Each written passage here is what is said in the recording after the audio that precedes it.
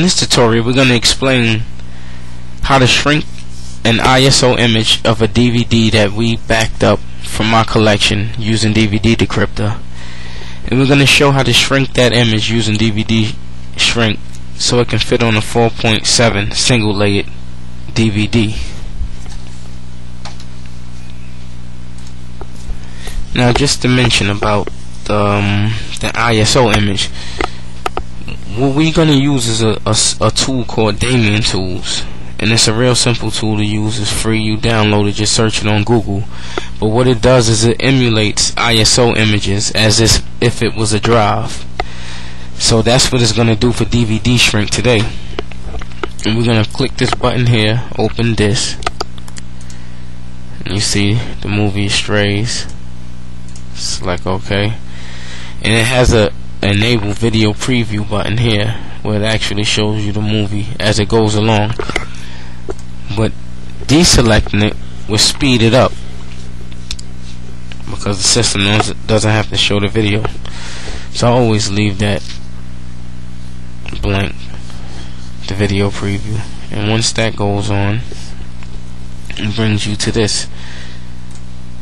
Now, just to mention briefly, when you go to reauthor mode, as mentioned in the DVD Decryptor, you can actually burn your movie to the video files. And when you go in reauthor mode, you can shorten certain things up, take out the credits, do things like that, even take out the menus.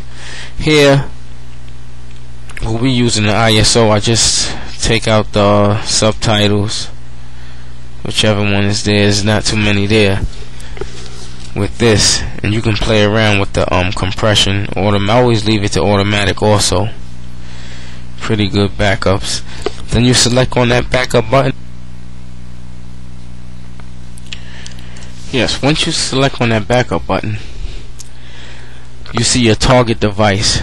Of course, you'll have this selected for your DVD burner, so you could burn that blank disc. This is where the temporary files are gonna go. The region is always region free. The quality settings. Now, you have Perform Deep Analysis before backup, and this really does improve quality, but to have it unselected, DVD Shrink will move a lot faster. I'll leave it selected. Takes a little longer, but you get better backups out of it. Just the regular options. You can run it in low priority mode, so you can actually multitask on your system without noticing running slow or hanging. And then the burn settings, the volume label, and of course the burner max speed. So once you have this all set, it's pretty much just select OK.